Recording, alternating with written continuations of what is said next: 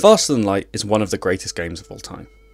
It doesn't look like much, but the simple top-down view of an empty spaceship with grid-based movement hides an incredible amount of strategic depth.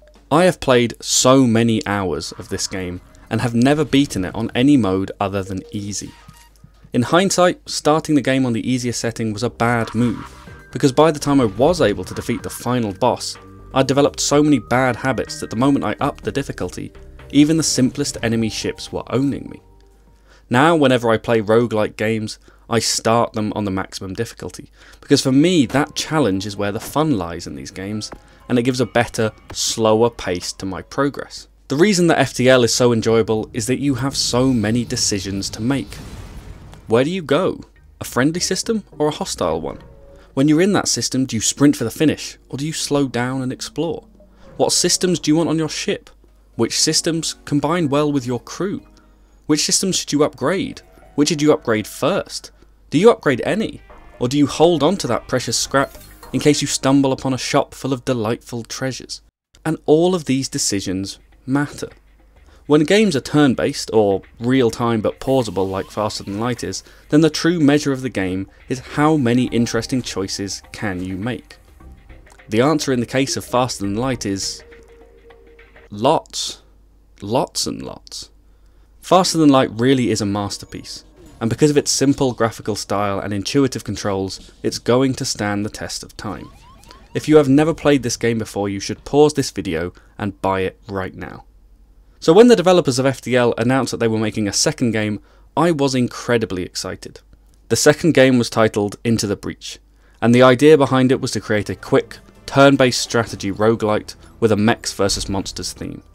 You visit various regions across 2, 3 or 4 islands, each with their own common enemies and disasters. Every location is a small grid littered with buildings, mountains, water, and occasionally rare features like dams. The buildings are all connected to a power grid, and if the buildings are damaged, so is the power grid. This collateral damage is your health bar in the game. If your power grid depletes to 0, you lose. However, if you lose, and this is where the roguelite element comes in, one of your crew members will travel into a breach in time to where the game begins and give humanity another chance at survival. And that is why the game is called Into a Breach in Time. Into the Breach markets itself as a turn-based strategy game, and that term was parroted heavily by many reviewers. But really, that doesn't give anyone a good idea of how the game actually functions. Sure, the game takes place in turns, and I guess that moving military units in a battle is technically strategy, so I'm not going to be complaining to the Advertising Standards Agency about this. But in video games, we know what turn-based strategy usually means, and I think it gives the wrong idea about what Into the Breach is going to be. Think about an actual turn-based strategy game like XCOM, Sid Meier's Civilization, or as you're seeing here on the screen, Double Fine Productions' 2015 title, Massive Chalice. In all of these games you have lots of options about how to play. I can choose to attack very aggressively, sending multiple units forward to engage, or I could use ranged attacks to aggro individual enemies and pick them off one by one. I could also take a turn to pause and heal up my squad, making them stronger for when I do go forward. I've got a wide range of options with where to move, who to target and which attacks to use, and I get to plan what I think will be the strongest way to do that. So back to Into the Breach. The board is very small, and enemies are always close enough to do damage to your buildings. This means that every turn in Into the Breach has to be aggressively sending all your units forward to attack. There isn't really a choice there. When you take a turn in Into the Breach, you have the enemy actions telegraphed to you. So instead of having to consider potential attacks and plan for them, you know exactly what's going to happen. You can identify the threats immediately. If an enemy is attacking a building, it needs to be killed or moved. If an enemy is doing anything else, you can ignore it this turn. In other games, choosing where to attack is part of the strategy. In Into the Breach, it's just dictated to you by the game. So what is Into the Breach if not a turn-based strategy game? Well, it's a mini puzzle solver with a sci-fi theme. What Into the Breach really feels like to me is those chess puzzles you can find in newspapers, where it gives you a board with some pieces on it and says, white's turn, checkmate in 3 moves. If you aren't familiar with these, let me quickly show you here. So I am black here. This puzzle wants me to win in 3 moves. Because there's only one solution to the puzzle, I know that I must somehow be in control of white's turn as well as my own. And there's only one way that you can do this in chess, and it's by checking the enemy king. So now I know that for my first turn, all I have to do is find a move that can put the enemy king in check. And looking at this board, I can only see one, which is moving this knight from this tile to here. And there we go, that's going to be turn number 1. The king had to move to here because this is checked by the knight, this is checked by this knight, this is blocked by this pawn, and this was blocked by the rook that was just taken. So the king has to move there. So now I've got to look for other moves that check the king. I've got to keep going, just finding new moves that check the king. There's only one, again, that I can see. Well, actually there's two. I could either move my pawn here and turn it into a queen, but that's incorrect. So let's start off with this move again. And then the second one is moving this knight into here, and that's another check. And then I've got two options. I could get this queen, but it would be taken, or I could just bring this knight down, and there we go. We won the game, that's checkmate. I only needed to make one logical step to solve this puzzle, and that was look for moves that check the king. There won't be many possible ways to put the king in check, and so I can just go through the moves one by one until I find the correct solution. And there it is, easy. My main point here is that this is not how real chess is played.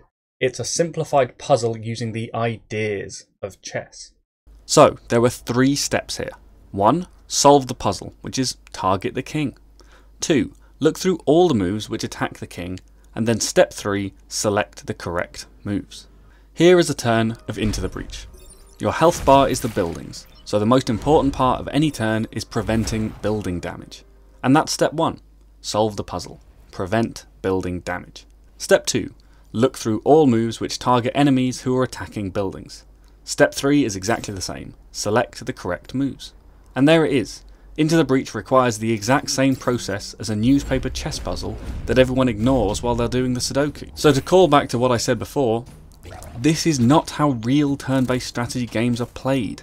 It's a simplified puzzle using the ideas of a turn-based strategy game. Now you might say, but table 53, a chess puzzle has a predetermined solution. Into the Breach doesn't, so how can you say the correct moves? And you have a point. Ish. In Into the Breach there could be multiple ways to prevent an enemy causing building damage, but let's take a look at how a lot of turns actually play out. So we know that the focus has to be enemies which are going to deal building damage, and here in this turn every single Vec is attacking a building. This guy is shooting 1 damage into this building, this one is shooting 1 damage into this earth mover, which is one of those special items that can appear in levels, and if we defend the earth mover we get an extra star. And this Vec over here is looping a shot into this building. So let's go enemy by enemy and see what we can do about it. So let's say this guy over here. What I could do is I could send my fighter jet over to this tile, loop over the top of it with my attack, and drop smoke on it, preventing this Vec from attacking. This guy, what his attack is he can, if you look at it there, push all the enemies away from him from 1 tile away. But unfortunately I can't get close enough with this mech. So I'm not going to be able to attack this enemy, so he's not useful. And this guy deals a missile, can fire a missile in a straight line that pushes the enemy back 1 space and deals 2 damage. But unfortunately, I can't get into the same row as this Vec, so I can't deal any damage with the missile monster either.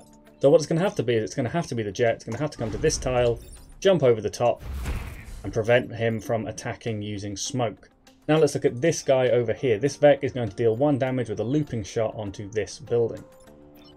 I can get close enough with my 4-legged mech in order to bounce the guy, but unfortunately this is just going to bounce him into a mountain. He'll take 1 damage, but he'll survive and he will still be able to shoot this building, so that's not really good enough. My missile mech on the other hand could come all the way over to here and shoot 2 damage from a missile from distance, killing the Vec and preventing him from dealing any damage to this building. And that means I've now got 1 mech left and there's 1 Vec left still attacking. So I can move onto this tile and boop the guy down the hole. And there we go. So now we've taken no building damage this turn. That was the correct set of moves for this turn. And this is the biggest disappointment, because it looks like I've decided what turns I'm going to make, but I don't feel like I've made any decision at all. My logic is that building damage must be mitigated, and based on that logic, this was the only set of moves available to me. The game presented a scenario, and I plugged in the corresponding counter moves, and unfortunately this is what almost every turn of Into the Breach felt like to me. I wasn't orchestrating a defence against the alien invasion, the aliens were dictating my moves as though my crew were 3 giant metal marionettes. It all felt so computational. Don't get me wrong, computational works for some people. I know it does because I'm one of them. But overall, Into the Breach was just too simple. Only 3 units, only 1 attack per unit. It didn't take very long to solve most turns, and so it very quickly became repetitive. If you want an idea of how a game based on reacting to telegraphed enemy actions should be made, then the board game Spirit Island is exactly what you need to see. In Faster Than Light, your ship is constantly progressing as you play. There are so many weapons you can acquire, so many levels and strength for your ship's systems, and a variety of augments to boot. Not only that, but you can have crew between 1 and 6 people, and each of those crew members come from distinct races with different strengths and weaknesses. And they all have attributes that improve if they work in relevant systems. A crew member assigned to the weapons room will become a more competent weapons specialist, and so on. In Into the Breach you have 3 crew members and they each drive a mech. The crew members don't have any specific attributes, and during fights they gain generic experience. With enough experience, the pilot can level up twice, and gains a bonus that was predetermined at the start of the game. Some of these can be quite useful, like an extra upgrade point for your mech, whereas some of them aren't, like the measly 3% increase to your grid defense. Seriously, who decided that this bonus would be a good idea? Grid defense is basically the percentage chance that damage dealt to a building won't occur. You usually have about 7 grid health. With no grid defense, it would take 7 enemy attacks to kill you, assuming all buildings had only 1 health, although this isn't actually true. You get 15% grid defense by default, and that means that on average you expected to take about 8.2 enemy attacks on buildings before you're killed. With a 3% defense bonus, this increases to a whopping 8.5 expected attacks before death. If you sacrifice your other upgrades and manage to increase your grid defense all the way up to say 30%, you would still expect to die in 10 enemy attacks, and grid defense as high as 30% is not easy to achieve. That's also a best case scenario, as many buildings have more than 1 hit point, and most enemies are capable of dealing more than 1 damage in an attack. So in reality, the grid defense bonus is even weaker than my simulation makes it look. Did no one on the developer team run the numbers on this, or did they actually think that this bonus was balanced in comparison to some of the others? Alright, clearly I got a bit too obsessed with that. It's not that big a deal, it's just a bit dumb. But the upgrade system in Into the Breach is really poor. While in Faster Than Light you are constantly upgrading various components of your ship, in Into the Breach you can only upgrade your mechs once you complete an island. There are only 4 islands in the game, and so you can only upgrade your crew a maximum of 4 times in an entire playthrough. Fewer if you don't go to all the islands, and most of the time you won't. This doesn't give you anywhere near as good a sense of progression for the style of game that Into the Breach is trying to be. The upgrades also don't feel like much has changed. Gaining an extra movement or health makes you more powerful for sure, but that improvement is hidden in the background. An extra tile of movement doesn't feel very different in the gameplay. The biggest change should be when you purchase a new attack for one of your mechs. But even this is limited because you can still only complete 1 action per turn per mech. And so a lot of that time that flashy new attack you just bought, well, you won't be able to use it.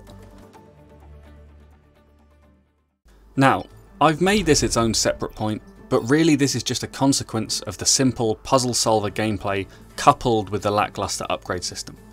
At the start of this video I mentioned that I always play roguelike games on their hardest difficulty setting. This is to get what I think is the game's true experience.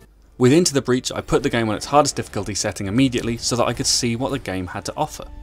And I did. I saw everything the game had to offer. On my first playthrough I reached the final stage of the final battle and lost 1 turn away from victory. On my second playthrough I beat the game. In Faster Than Light I was forced to explore many strategies. I had to try out boarding and cloaking and drones, and it took a while before I had an idea of how to play with each of these different styles. I had to make mistakes and learn from them. Into the Breach just didn't have that. The depth in Into the Breach is almost entirely found in unlocking new units. And at first this was exciting. I wanted to get enough points to unlock the smoke units and the fire units and the weird shield units. Now, if I finish a game and desperately want to replay it as the same character or class, It's because I love how the game played and I want to explore everything it has to offer. But if I only want to try out new classes, maybe I'm enjoying the novelty more than the game itself. Into the Breach is also very much all or nothing.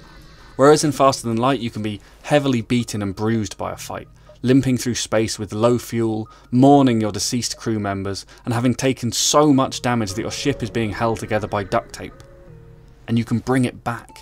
You can find a shop, you can repair your ship, you can hire new crew and give them the same names as the ones who just died. Sometimes it won't happen. You'll limp into another fight and your ship will explode. But you know there's a chance, and it keeps you motivated. If a crew member dies in Into the Breach, you can just give up and start again. The rest of the game will not be worth playing. You won't have enough options in a turn to counter the enemy actions, your mechs will take more damage now that there are fewer of you to bear the brunt of attacks, and you'll just get weaker and weaker. So that's my opinion. Faster Than Light is incredible. But as much as I respect the developers for the incredible job they did in making that game, I can't help but be disappointed by Into the Breach. I don't regret buying it, because for the number of hours I've spent playing Faster Than Light, the total cost of the two games combined is still a bargain, and hopefully they can make another great game in the future. Into the Breach uses the mechanics of turn-based strategy games in a simplified way to make a small sci-fi themed puzzle. While it can start out quite enjoyable, there just isn't enough depth to the strategy or story to have enough replayability for the type of game it wants to be. This review might feel unfair, and perhaps I haven't spent enough time reviewing Into the Breach as its own game, and I spent too much time comparing it to Faster Than Light. But I believe that if I had written this as a review purely for Into the Breach with no comparison to Subset Games' past works, that I would have had the same criticisms. While this game really hasn't charmed me, I'm still a fan of Subset Games because making a title as good as FTL is an achievement that almost no other game developers can boast. But as much as I wanted to love this game, I can't recommend Into the Breach.